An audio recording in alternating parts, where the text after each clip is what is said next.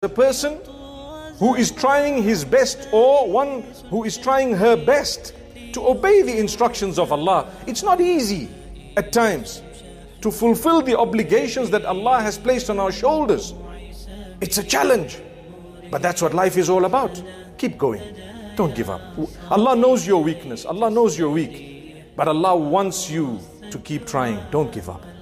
Don't ever think I've got this bad habit, it's just not leaving me. Keep trying. A day will come when inshallah you will quit it. Be strong. Learn to develop yourself. The power that you would like to show is needed to be used within yourself to overcome your own weaknesses. You need more energy to control temper than you actually need to vent it and punch someone. That's why the Prophet Muhammad, peace be upon him, says, a powerful person is not one who can punch up others and out wrestle them. That's not power. The real strength is the one who can control himself when he's angry. Allahu Akbar.